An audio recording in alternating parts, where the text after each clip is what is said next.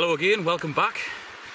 This video is going to be pretty much entirely different to any other ones that I've done in the past.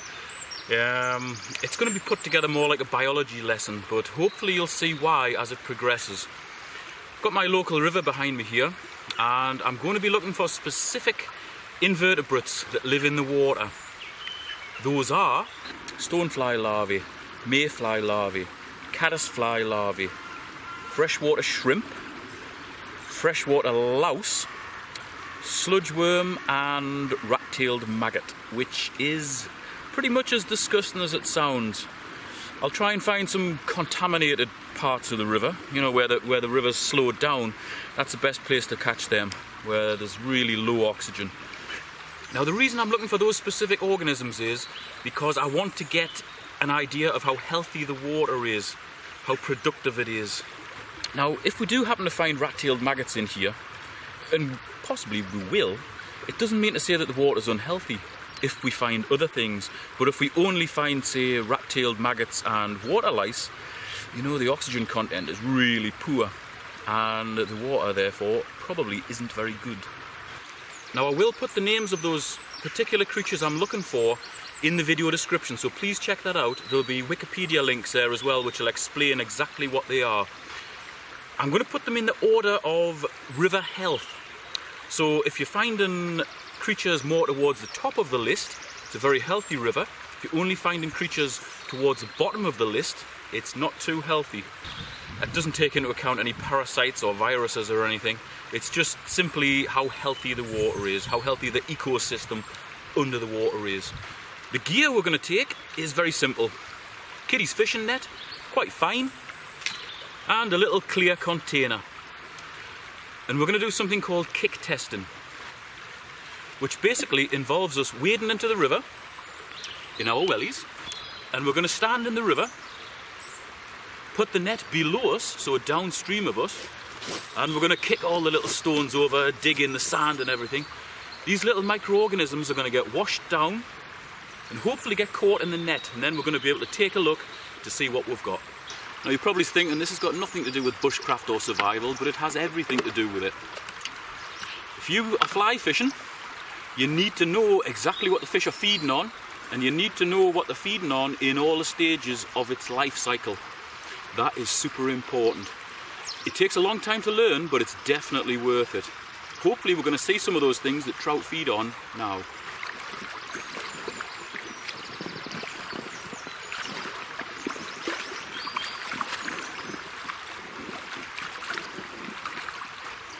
Well, we've got a good selection of animals already.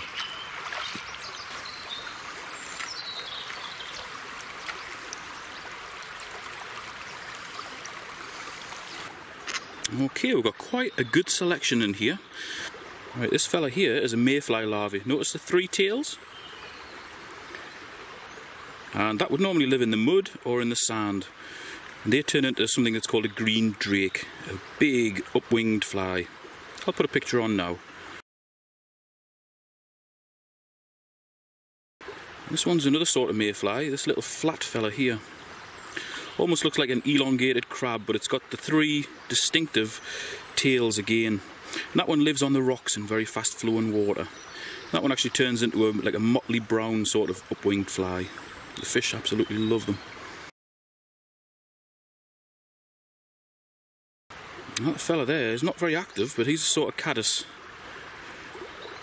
They generally make little houses either out of little sticks or little stones, or sometimes out of like a silky sort of secretion.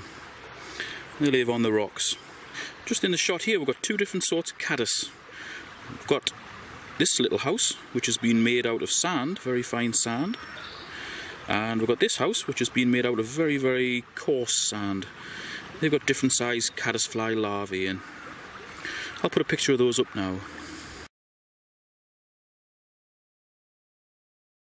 Just here we've got a freshwater shrimp, and they swim on their sides. Fish absolutely love them. That's an indicator of clear water as well. Right, just here is a water louse. They live right on the bottom, and they tend to eat like dead leaves and poke around in the muck. Basically a detrivore. They eat dead and decaying plant matter. There was a tiny little worm just on the end of my stick there. That's a sludge worm. They basically just live in the muck right in the bottom of the river. They can withstand pretty filthy conditions. Here these little fellas swimming around. They're just basically another sort of mayfly. Hey up, there's a caddis coming out. Look at that. See him? There he is. That's a big ugly brute.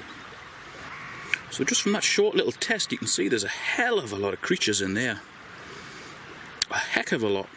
For the next test I'm going to go a little bit further into the middle of the river where the current's a little bit faster, and I'm going to try it again.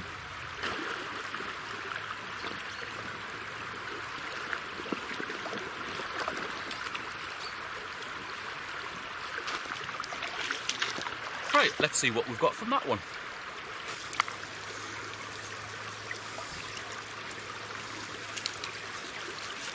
Now in this one we've got something different.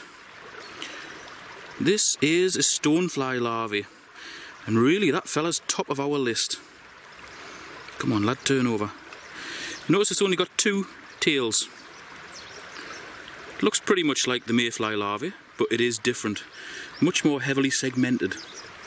They're an indicator of really clear water. They love the fast water, highly oxygenated water.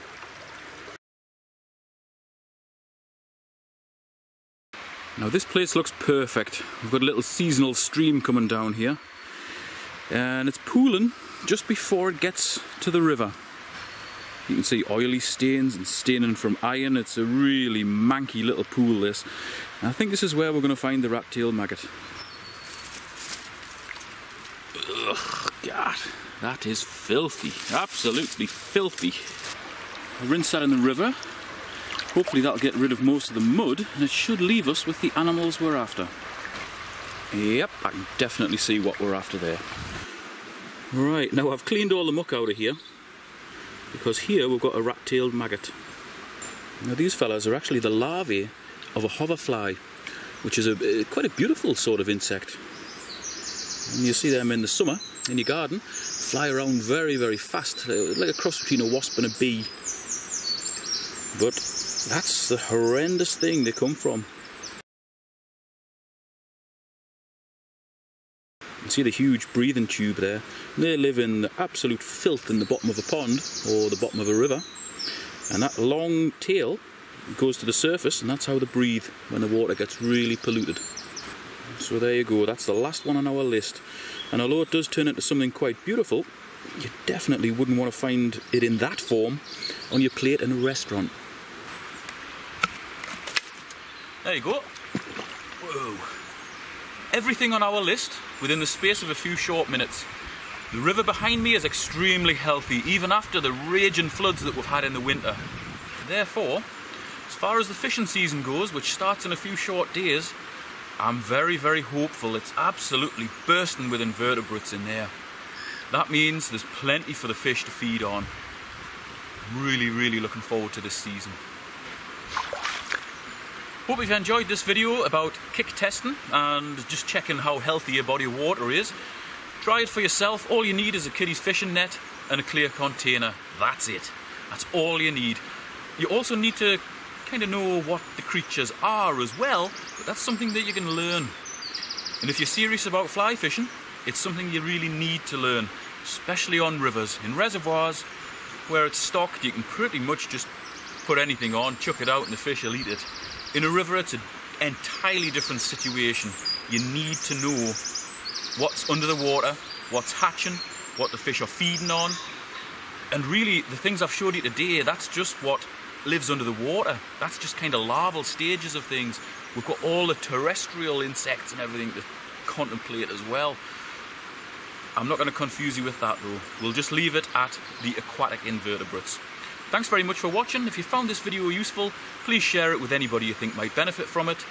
Hit the like button, and if you want to subscribe, subscribe. Thanks for watching. Catch you next time.